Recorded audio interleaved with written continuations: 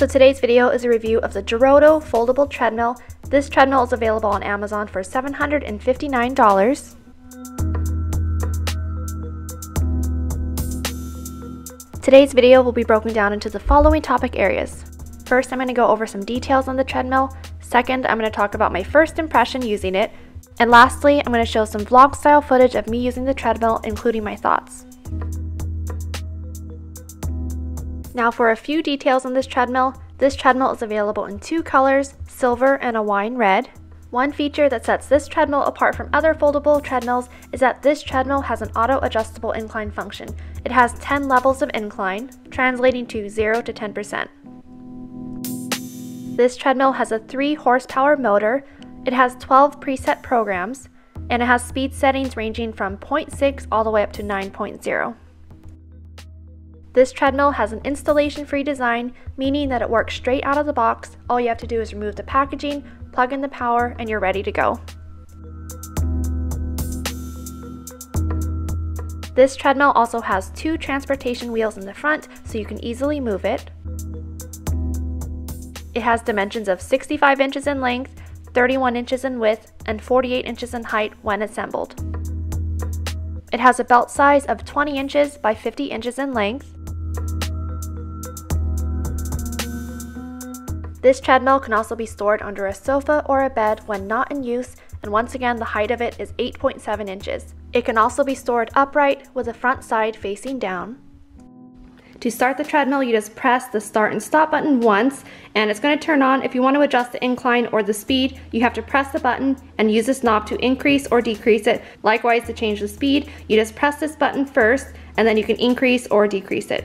The display shows the time elapsed, distance, walking speed, calories burned, as well as incline. So now I'm going to show you how to collapse the handlebars. It's quite simple, it just takes a few minutes. So with the treadmill, they include a wrench. We're going to turn it counterclockwise to the unlocked position. Repeat that on the opposite end, and from there, the handlebars will collapse. If you're placing the treadmill for storage, I would recommend to lock the handlebars back into place. To do that, we just turn it to the right.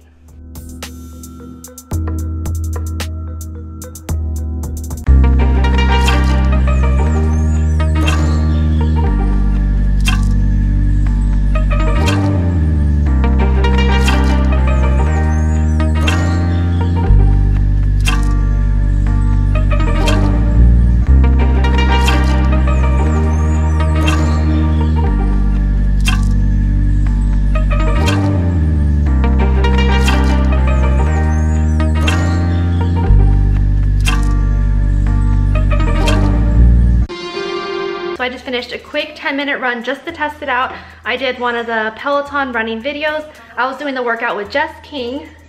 Feel good? For a few thoughts right off the bat, initially when I turned this treadmill on, it kind of had like a creaking sound and it was a little bit alarming, but I just slowly ramped it up and it turned out to be okay.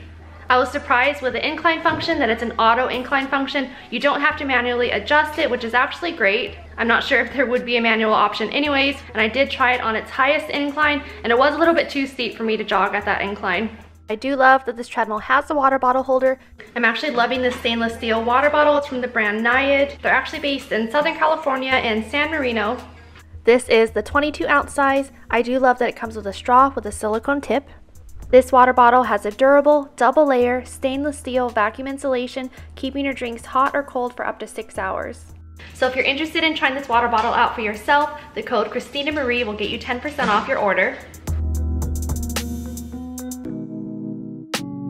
So I just finished my second workout on this treadmill, and I do have a few other thoughts.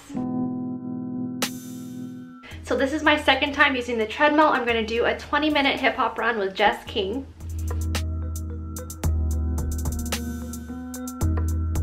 So I'm currently 5 minutes into my Peloton run. One difficulty I'm having is matching the speed and resistance to the numbers that she's calling out.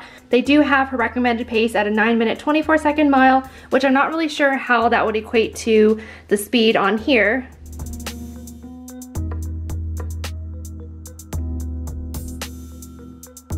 Another feature that I like is that my heart rate is actually showing on the screen. I do have my Apple Watch right here, and it just automatically started my run.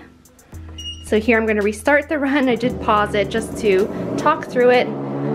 I think the belt might be a little bit off. Yeah, so the sound did go away. It looks like it restarted my time back to 0. So I just finished the 20-minute hip hop run with Jess King. Since I found the treadmill to be a bit loud, I would highly recommend wearing earbuds during your workout just so you can hear the music.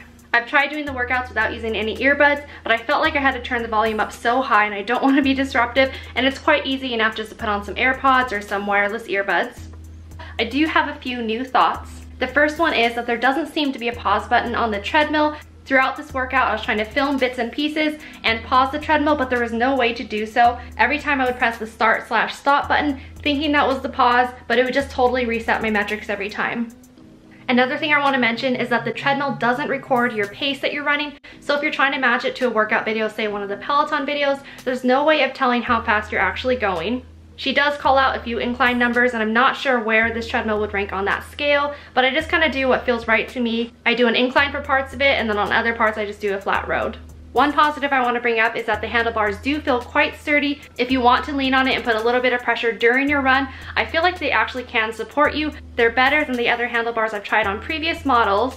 I also want to point out that during your runs, if you want to change the incline, it feels a little bit shaky as it's increasing, and I kind of try not to put too much pressure on it while it's rising. Having a treadmill with an incline function really helps to vary your workout, and I do love that my Apple Watch was able to track all my metrics during the workout. I didn't have to push anything to start it.